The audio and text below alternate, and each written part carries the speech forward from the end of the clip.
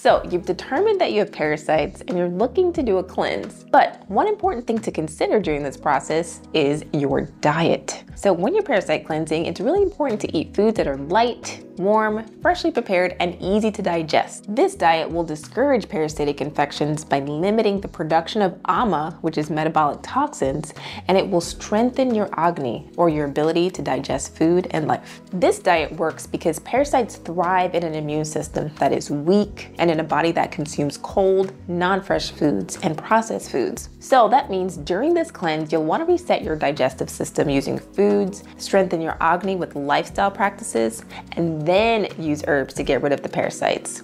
Because if you're just using herbs alone and not changing your diet or lifestyle, that will not be enough. All right, so if you want to get rid of these parasites for good, it's important to commit to making these changes to your diet first. The longer you eat poorly is the more that the parasites will thrive in your system.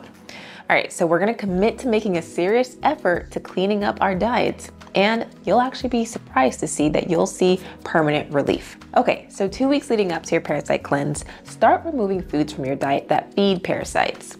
These include refined sugars, natural sugars, most starches, processed foods, dairy products, but not including ghee and homemade buttermilk, and meats, as well as unhealthy fats.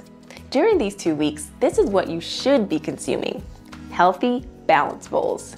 So these should consist of lentils or easy to digest beans such as split mung beans, whole mung beans, adzuki beans, and black lentils.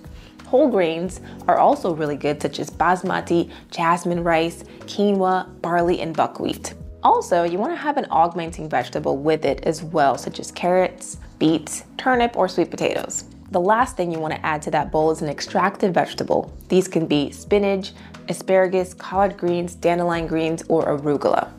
Okay, so if you caught some good gems so far, like this video, subscribe to the channel so you know when we drop the follow-up video to this one. When preparing your meals, be sure to cook each ingredient separately using ghee, organic sesame oil, or unrefined coconut oil only if you live in a warm climate. Use spices to increase digestibility. Some really great spices to use are cumin, coriander, fennel, turmeric, ginger, black pepper, and even clove. So the point of eating like this during the weeks leading up to your parasite cleanse is to train your body to recognize real food, cooked from scratch, and fresh food consumed daily at the right times. This sets you up for a powerful and successful cleanse.